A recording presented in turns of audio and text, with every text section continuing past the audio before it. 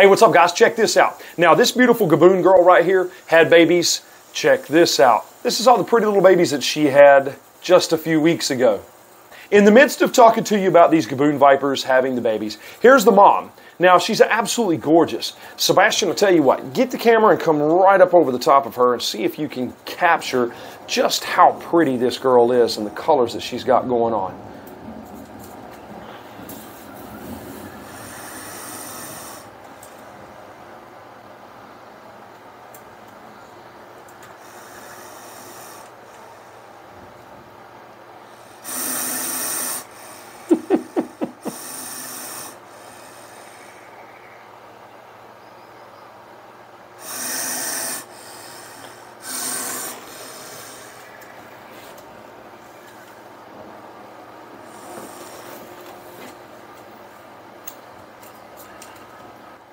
All right, so this is an absolutely beautiful girl, okay? And you see the male in here. You've seen him in picture before. But this girl right here, first-time mom, these are from Africa, one of Africa's largest viper species. They have the longest fangs of any known venomous snake on the planet. Their fangs can be over 2 inches long. They fold back in the roof of the mouth. They get that telltale rhinoceros viper moniker from the rhino horns right on the tip of the nose right there. Now, there's a true rhino viper. It's a little bit smaller than these guys. The horns are a little bit longer, and they're actually quite a bit prettier than these guys.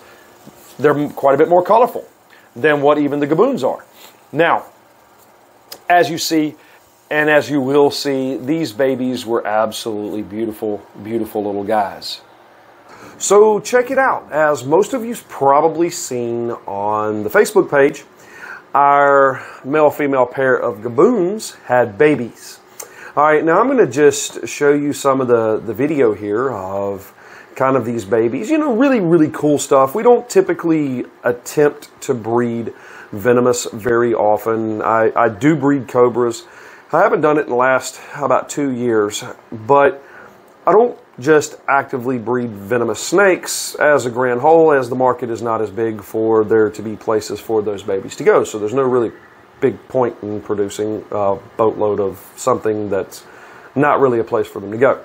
But anyways, just so happened that at this particular time that we were making these available, and these babies had them, I had the only what's considered CBB, true U.S. captive born and bred babies available at the time in the country. So it was kind of pretty cool. So we did some looking around. Nobody else had any up for availability for facilities for other keepers, things like that. And so these guys just happened to have their babies at an interesting time for us. So you can see let's see if I can get right there. That's the female, and this right here is the male. And so Sebastian was up here cleaning one afternoon. It was after hours. He was just up here just doing some maintenance and some stuff.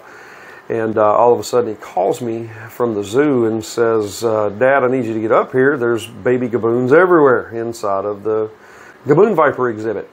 And you can see they've got a ramp here. They've got a platform. They've got this about 10-foot pin here has all kinds of real rocks and outcrops and scapes and everything in it.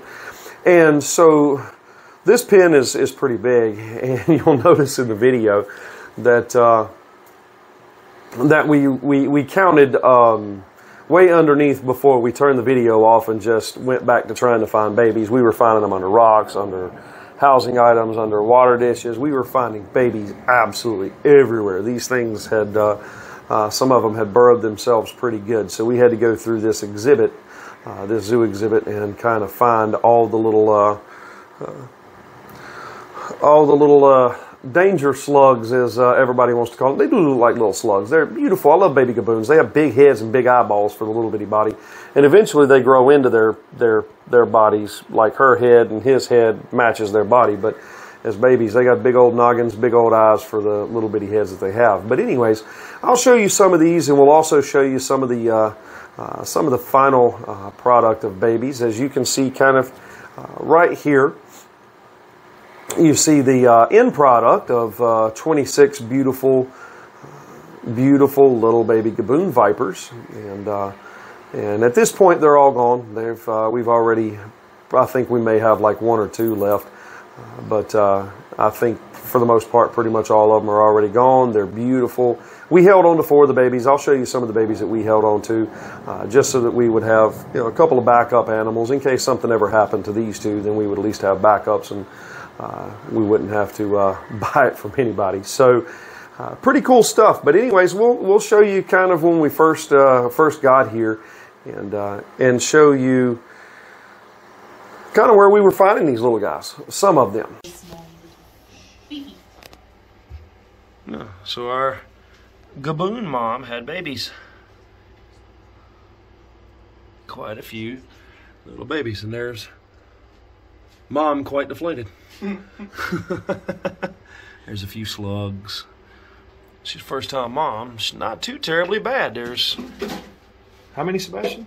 There's going to be 6. I believe there's 7 alive. 7 total. 7 total alive.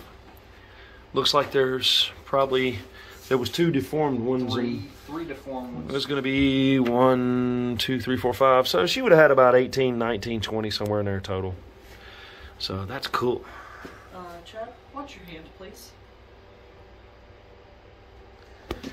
Okay.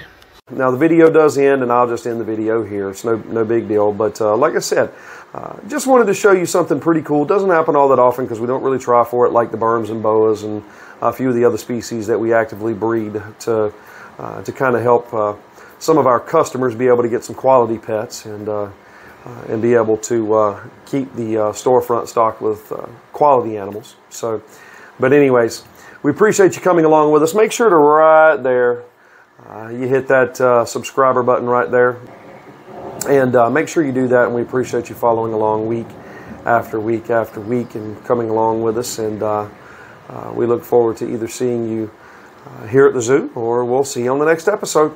Later.